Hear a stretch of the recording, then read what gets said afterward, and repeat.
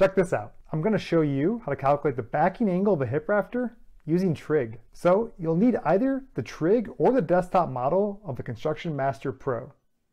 Here's how it works. For a regular hip, the process is pretty simple. First, I'm going to put in the pitch of the roof and the run.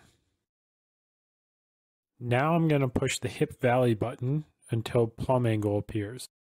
Then just pushing sine, convert, tangent will give me my backing angle. For irregular hips, there's a bit more to it. First, I'm going to put in an 8-inch pitch, then a 10-foot run. Now I'm pushing in 12-inch irregular pitch. Keep pushing the hip valley button until plumb angle appears, and then find the sine of that value and store it in memory 1. Now I'm going back to the hip valley button and pushing that until cheek 1 displays. I need to find the tangent of that angle and store it in memory 2. Now I'm dividing memory 1 by memory 2, and I'm going to push convert tangent to give me the backing angle on the 8/12 side.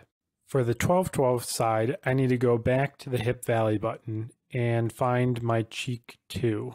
Now I'm going to take the tangent of that and store that in memory 2. And then it's the same thing again. Divide memory 1 by memory 2 and take the ArcTan of that value by pushing convert tan.